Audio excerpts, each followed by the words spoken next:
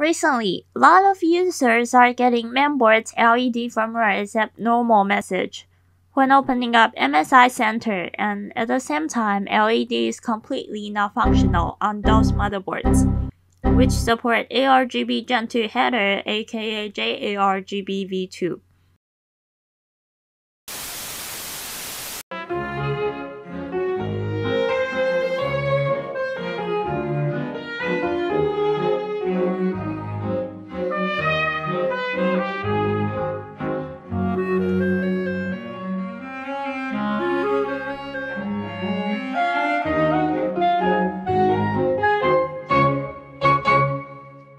And here is an easy way to fix the problem, which is unplugging any ARGB devices that are connected to the motherboard's ARGB Gen 2 header. Well, of course, no one is going to be happy about this solution.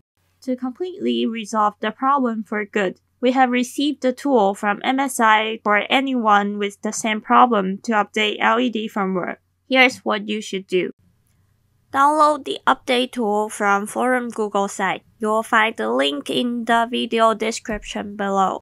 Unplug the ARGB devices from the mainboard's headers. Power off the PC. Disconnect the power cord.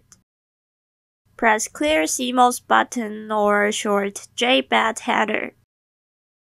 Short the rightmost 2 pin of JT1 header.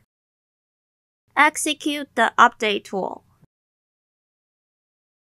You can also find the same firmware file on MSI Center Live Update Advanced Scan. So either way, the problem should now disappear after firmware update. Thanks for watching. You can like the video if it's helpful. See ya!